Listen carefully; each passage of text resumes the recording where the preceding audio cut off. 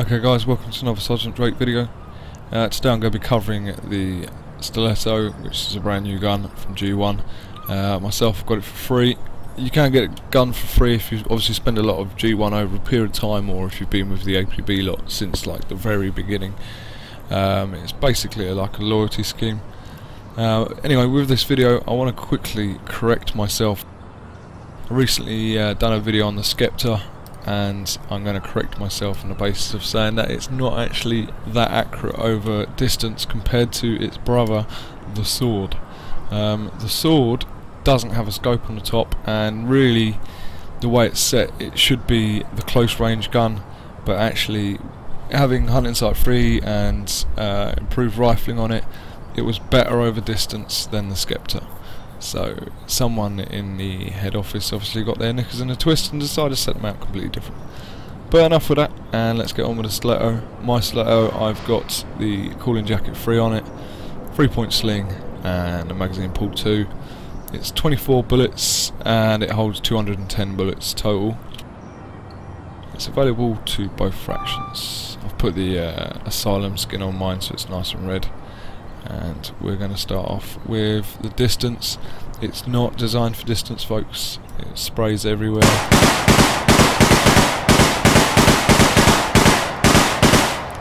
I'm sure if you changed it to improve rifling, you might get a better kind of cluster, but really it is designed for close range.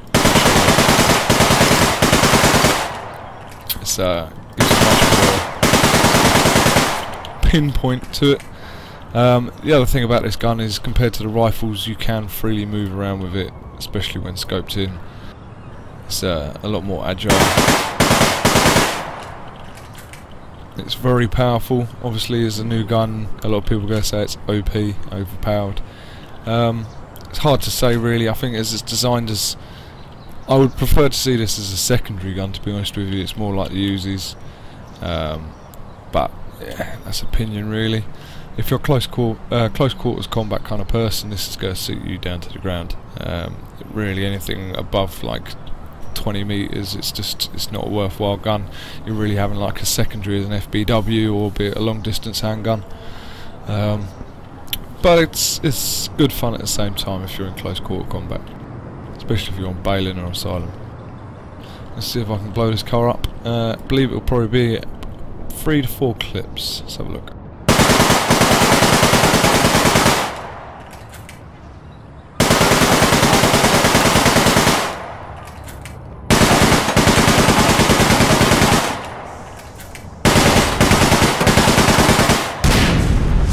Yep. So as I say, it's not majorly powerful. It's just because of the very short, the small cluster. You get a close range. If you're just spraying and praying at someone, you will easily drill them.